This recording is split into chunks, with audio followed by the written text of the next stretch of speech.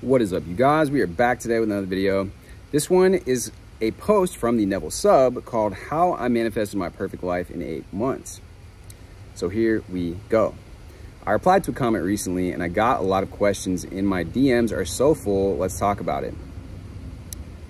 And they got a link to their previous post here. So the usual disclaimer, this is what worked for me. If you took a whole different approach to manifesting your new life, that's great. This is the journey I took and it worked for me in a relatively short amount of time. I may give you some tough love throughout this post because I needed tough love when I started out my journey. I had hit rock bottom. I did not want to live that life anymore. I did not want to be that person anymore. I did not want that to be my story. I was being a victim and had lost control over my life. I was a single, struggling mom that was absolutely heartbroken over a man. Mental health issues, financial issues. I hated every aspect of my life and I hated the person I was. I didn't even know where to begin to change. It was overwhelming. Where do you even start when you literally want to change everything about yourself and your life? First, you have to get to a place where you're fed up with how you're living. Throw away the old story completely. This is exactly what I talk about in my greatest comeback video. Throw it out and light that bitch on fire and burn it to the ground. Make the commitment to never speak or think about it again. It doesn't exist, period.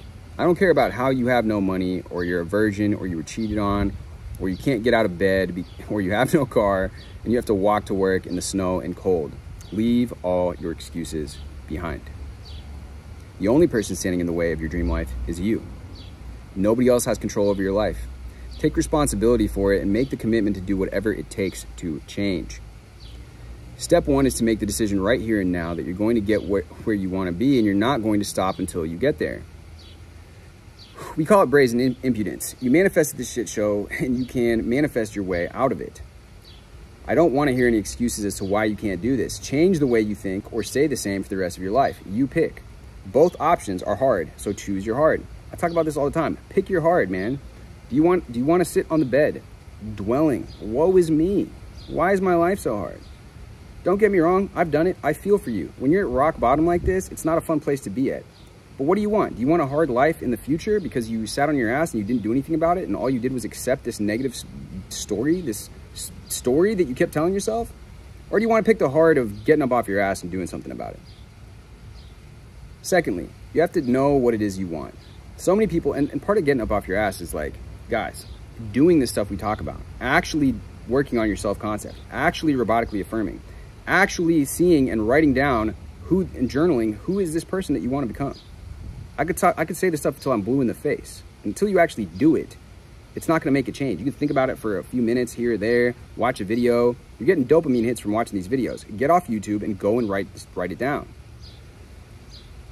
So many people have asked me what affirmations I use, what I visualize, what meditations I use, what job I have, what city I live in, etc. Look, this is your life. My perfect life is different than yours. What I visualize that makes me happy is different than what you would visualize for your perfect life. Pick a scene that speaks to you. One that evokes strong feelings in you. It has to be in the first person. I disagree. I think it can be the first person or the third person. I've gotten results from both. I think doing results of both is actually the best. And Michael Phelps talks about this. That's what he does. He imagines himself in the stands, seeing himself winning. He imagines himself first person, seeing himself winning. And he also imagines himself losing. He also imagines, what if things don't go right and perfect? You got to imagine all these different scenarios and then choose the one. Do an imagination sandwich is what I'm going to coin the phrase right now. Imagine yourself winning from the first person. Imagine yourself not getting the result from the first person. What does that look like? What does that feel like? And then imagine yourself from the third person winning again so that you reinforce that idea of you winning. What does it look like to the people that are watching you? What does your body language look like? What does your tonality look like? What does your eye contact look like? Are you strong? Are you coming from that place of inner confidence and inner knowing? You gotta imagine that stuff. You gotta figure that stuff out for yourself. What does that look like? So that because when you know what it looks like, that's how you can tap into it. That's how you can do it. And it's so true in athletics. If you can't see yourself performing the thing, you're not gonna be able to do it. It starts in the mind. It's a mindset. So if you don't know exactly what you want or where you're going to, or where you're going to manifest something, that's half-assed. So get out a sheet of paper and write exactly what you want. It's funny that I just said that. So in detail, no wishy-washy, well, maybe I want to live in Africa and live with the giraffes and do rain dances, or maybe I want to live in Antarctica in an igloo and go ice fishing. Pick a story and stick with it. Know exactly what type of life you want to lead and know exactly what kind of person you want to be. When people ask you about your new life, you should be quick to give them all the details with no hesitation. That's what I'm talking about, guys. Confidence. Ingrain yourself with confidence. I live in Africa. I hang out with giraffes in my spare time. I won a rain dance competition last week. Hell yeah. Third, step into this new life. You should be getting prepared to go live in Africa. What kind of a person lives there? Start learning the language. Start rain dancing in the morning. If you want to move out of your house by a specific date, start packing. When I manifested buying my condo and everyone was telling me to give up and I was getting outbid like crazy, and we were in the middle of a housing crisis, I said, I don't care. I'm packing anyways. I reserved the U-Haul. I bought boxes. I was packing before I even bought the condo. Live your new life as best as you can. I wanted a new job where I could work for myself and make my own hours. What kind of person has that job? She's probably super disciplined and has a morning routine and drinks smoothies and does yoga. Hell yeah. That's the type of woman that I want. So that's what I did. If you want a new car, pretend you're driving that new car every time you go to work. Manifesting is supposed to be fun. Remember when we were kids and we had such a vivid imagination and we pretended to be princesses or Robin Hood? I want you to create this amazing fun life and I want you to fake it until you make it. It's fun. If you're not having fun, you're doing it wrong. Again, finding the fun in life. That's what I was talking to Naya about in our interview last week. You can literally be whoever you want to be. Isn't that exciting? You can change your entire personality if you want to. Literally, there are no limits. Fourth, techniques don't work by themselves and they don't matter. They only help you get the belief. They only help you arrive to that state of consciousness. The brain is tricky. It's comfortable living the old story. It doesn't want to let go of it. For whatever reason, you like comfort, don't you? I just put out a video on this. It's so easy. That's what we want as human beings. We chase after comfort. It's comfortable living the old story that you don't want to let go of it. For whatever reason, the brain likes to wallow in self-pity and negativity because it's comfortable doing what it's been doing its entire life. It's easier to stay the same than it is to change. You're literally fighting with your new brain when you manifest. Fighting with your brain when you manifest. The techniques help to rewire the brain. So whatever helps you live in the new story, then do it. For me, I did all of it because I wanted to change everything in a short amount of time. Meditation, SATs, mental diet, affirmations, manifestation journal, character technique. Do it all or don't do any of it. It doesn't matter. You could do affirmations all day, but if you're still in the state of being a victim, that's what you're going to get. There's no magic affirmation or scene to visualize. The entire cheat code of manifesting is to change the state of being you are in. And if you don't know what that means, it's this. When someone tells you that you live in Missouri, your immediate thought should be, no, I live in Africa. Stupid. You are in Barbados. And before anyone comes for me, I said immediate thought. I'm asking you to be delusional, but not so delulu that people are going to put you in the loony bin for trying to build African tiki huts in the streets of Missouri. Acknowledge the 3D, but also acknowledge it's temporary and not real. It holds no power over you. Fifth, don't get discouraged. It's about progress, not perfection. You can still manifest without doing things perfectly, but if you want to be a master manifester, it's about training your brain. Stop being a sloppy thinker. Stop being a sloppy thinker. I love the way that's phrased. Be aware of your thoughts at all times. And this takes discipline. It takes discipline, guys. Neville himself says, discipline the mind. Practice makes perfect. I highly suggest meditating as it gets you used to controlling your thoughts. Also, if you're the type of person that gets overwhelmed easily, I would suggest manifesting one thing at a time instead of all at once. Again, this is your manifestation journey. Do whatever helps you feel like you're already living your perfect life. If y'all have any other questions, let me know. Please go back to my older posts before you ask me questions, as some of them are redundant. Remember that manifestation is always an ongoing process. You're never going to be done. It's constantly leveling up. So be patient again and have fun doing it. Love this post. People spend too much time looking for techniques instead of just diving in and being easy. Is it easy? Not always, but you do it day after day and you get there every time. Keep up the amazing work. You are an inspiration to us all.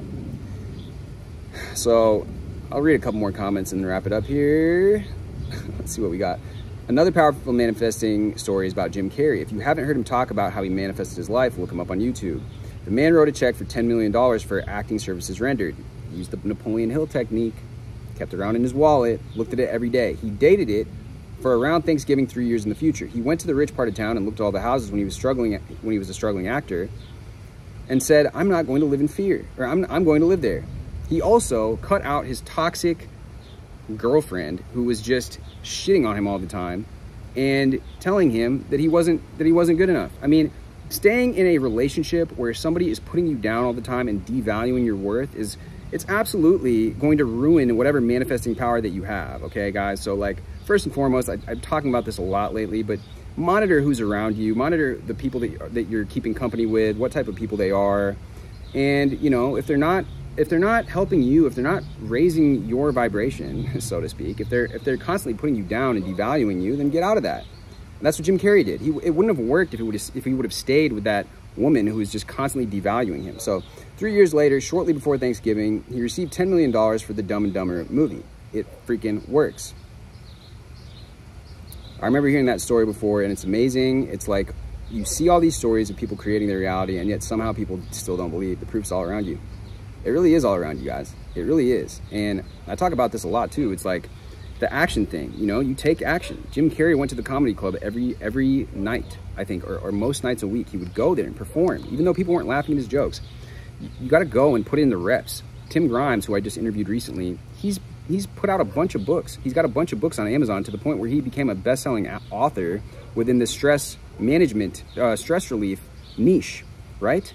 And he told me straight up, he told me this part off camera, that sometimes he just sits down and hunkers down and starts doing the work. He doesn't always take inspired action. You got to take action. You got to discipline your mind. You got to discipline your body. Discipline yourself. Okay?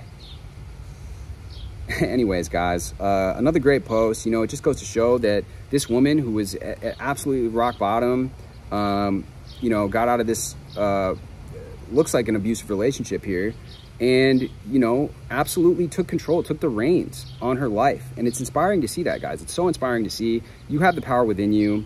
Stuff I talk about all the time. You know, I want to encourage you guys to look for that and do these exercises I'm talking about. Get in touch with that. Get in touch with your own inner power.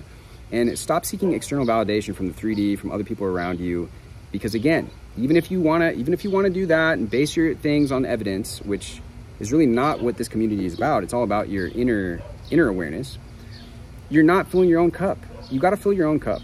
And when you do that, you will notice that it overflows, and people can't resist to be around you and your energy, because what is more attractive than that is somebody that fills their own cups, fills themselves with positive emotions, and goes after their life with a tenacity and with a courageous spirit. And everybody loves that. Everybody loves authenticity. They don't like people that are constantly seeking validation. It's a turnoff.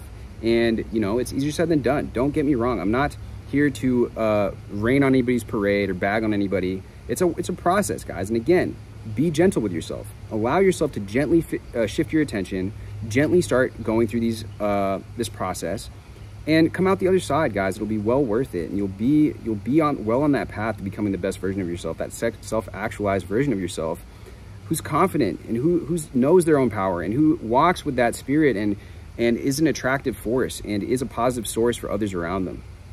Anyways, guys, with that being said, much love as always. Drop me a like, hit me with a comment, let me know what you thought about this down below.